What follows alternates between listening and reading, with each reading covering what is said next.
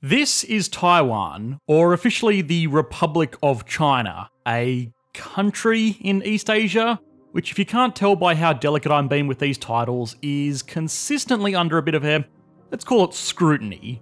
The Republic of China primarily occupies this island here, but it officially lays claim to all of this area, which of course makes the People's Republic of China very angry.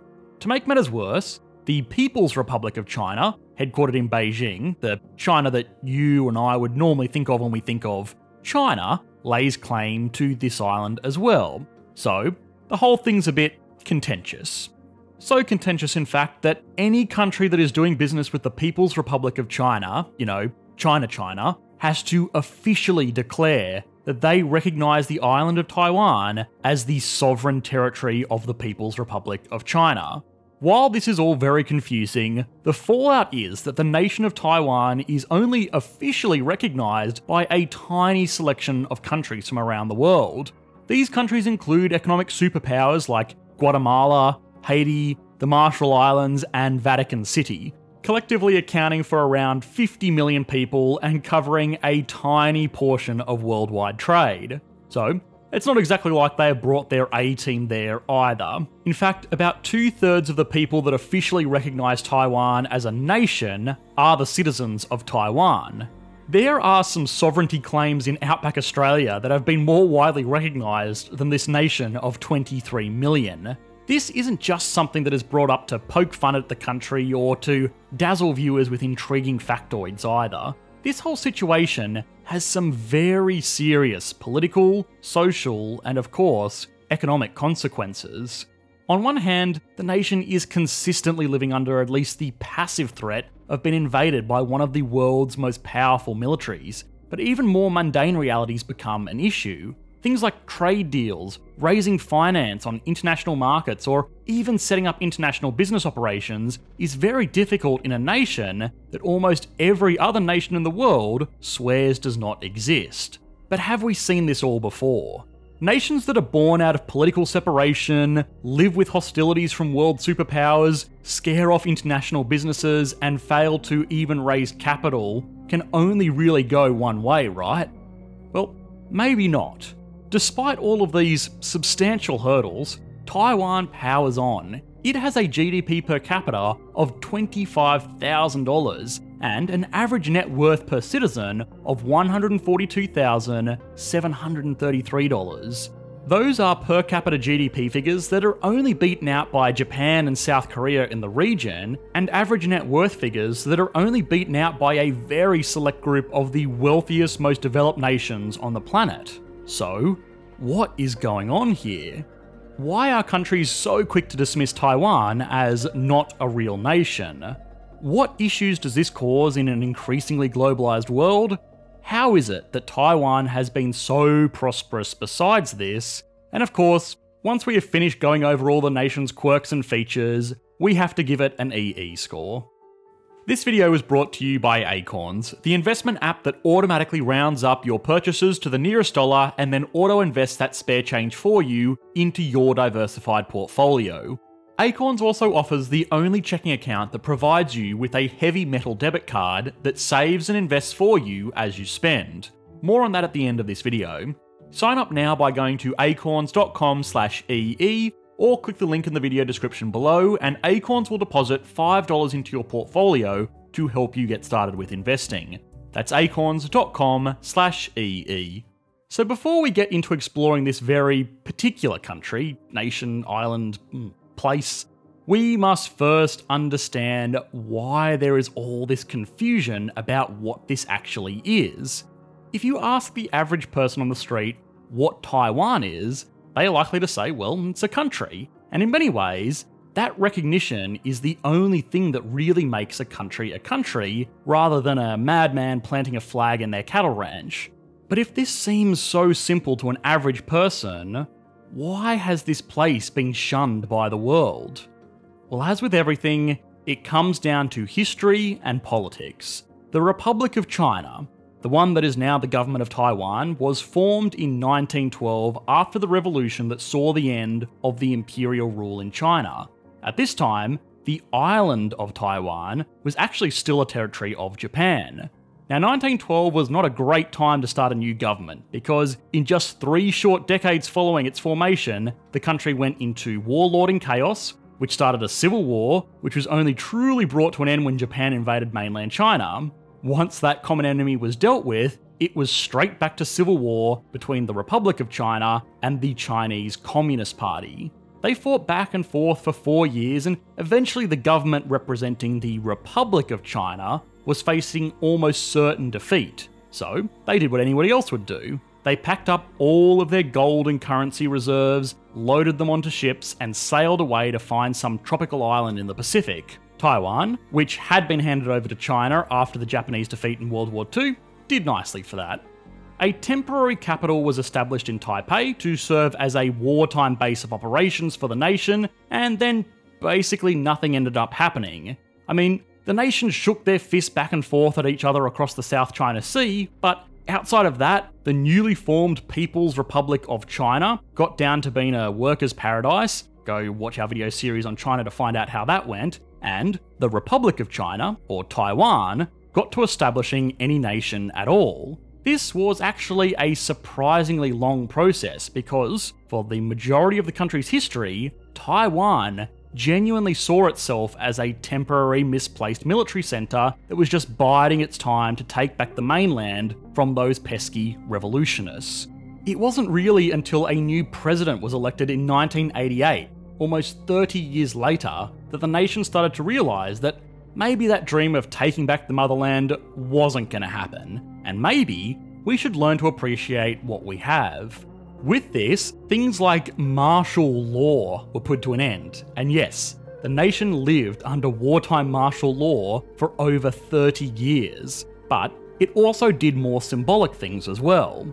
The rhetoric of the nation was changed to be proud of Taiwan. The government structure was changed from treating the island like a territory to recognising it as a nation in which to be governed. Banknotes were now minted by the Taiwanese Central Bank rather than the Provincial Bank of Taiwan.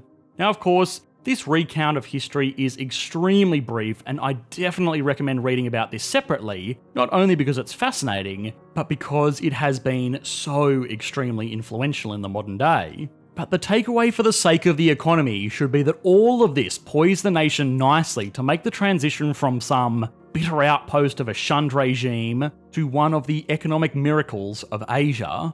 When the government that went on to form Taiwan was planning their sweet escape, they were very clever with what they packed. The piles of gold and foreign currency reserves were definitely a big win and were instrumental in fighting off hyperinflation during a period of currency transition in the newly established country. But there was potentially an even more valuable type of cargo that they brought with them: smart people. You see, the Chinese Communist Party was not exactly an intellectual's paradise. In fact, people that were seen as prestigious academics or elites were branded as class enemies, and yeah, well, that wasn't great for them. So when the option of legging it to this new island was presented, there were plenty of very smart, very innovative citizens that were fully on board. Literally. A combination of this strong academic background, as well as some infrastructure left over from Japanese occupation, made the nation a hotbed for a technical revolution. As soon as the whole martial law thing cooled off, this all came to form pretty quickly. For a long time, Japan had been the low-cost, high-quality manufacturer of things like consumer electronics, home appliances, and manufacturing components, but Japan was running into a problem. They were becoming too rich. By the 1990s, the average salary of a Japanese worker was comparable to that of the average American worker, so low-cost manufacturing was no longer their domain. This situation is collectively known as the middle income trap, and we have explored it many times on this channel when we explored countries like Brazil, China, Mexico, and yes, of course, even Japan. The takeaway here was that Taiwan was ready to fill that hole, and they were ready to do it a full decade before mainland China was even on most international companies' radars as a place that you would ever consider doing business. This head start of being in the right place at the right time with the right workforce meant that the nation attracted a swath of international companies like Foxconn, IBM, and Sony, What's more is that they use this momentum to start a collection of very well-known companies themselves. HTC, Acer and Asus are all headquartered in Taiwan and sell products all over the world. Because of this, Taiwan has built up one of the strongest current account surpluses of any nation anywhere. Their huge foreign currency reserves further help with this because they were able to exchange money easily with other nations to assist with trade, while being able to monitor their own currency to make sure that it stayed competitive. So, it looks like this was a happily ever after kind of scenario for Taiwan, right? Well, not exactly. You see, being so heavily dependent on trade came with some problems. How can you trade with nobody? A lot of international trade in the world today relies on trade agreements. These are formal agreements between two or more nations that they won't tax the importation of certain items from another country. Now, we have explored the benefits and drawbacks of international trade many times before, so I don't want to repeat too much here, but what's an important takeaway is that these are formal agreements between two countries. Because the Chinese Communist Party put so much pressure on the international community, including the UN, not to recognise Taiwan, almost nobody does. It may not be the right thing to do, but when the decision is between access to the second largest consumer market in the world and a source of technical manufacturing, unfortunately, most nations are forced into looking the other way for the good of their domestic businesses. This kind of control even extends to things like embassies, where most nations around the world do not have a Taiwanese embassy, but will instead have the rebranded Taipei Economic and Cultural Representatives Office, which is definitely not an embassy, wink wink nudge nudge. This pandering to China to ignore Taiwan might not be the right thing or the moral thing, but you know what? Money talks. Now, the result of all of this is that it's extremely difficult for Taiwan to get a seat at the table, because the international community knows that there is only room at that table for one China, and they would rather talk with the big rich one. This has all meant that Taiwan has had to focus its exports primarily on very technical goods with a large margin for value adding. They just wouldn't have the connections or the capacity to turn a profit in trading commodities, and fortunately, they haven't needed to. Today, the nation's biggest exports are semiconductors, wireless communications equipment, and flat-screen displays, all items that rely more on brand name and reputation rather than simply being the lowest bidder, like corn, oil, or iron ore. That's not to say that this problem is solved by any stretch of the imagination for the country, and as other nations move into their technical industries, they are going to increasingly feel this pressure. But a solution has come from a relatively unlikely source: mainland China.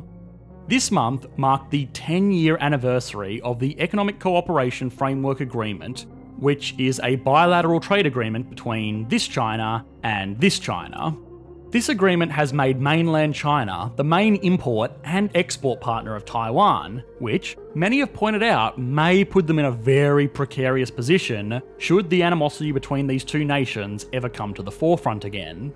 Either that, or maybe making money through trade will strengthen their relationship into the future. Let me know what you think in the comments below. The most reasonable answer for or against this strong trade relationship will get featured in the next video. Like this comment right here, which thoughtfully made the distinction of component parts in GDP calculations from the video earlier this week on why GDP is a terrible measure. Thank you for the brilliant explanation and doing my job of explaining the economics for me. Okay, so now it's time to put Taiwan on our national leaderboard using our predetermined categories. The list is actually currently topped by something that blurs the line between city-state and nationhood, so let's see how Taiwan does. With a GDP of $586 billion as of 2019, the national economy of Taiwan is one of the largest in the world.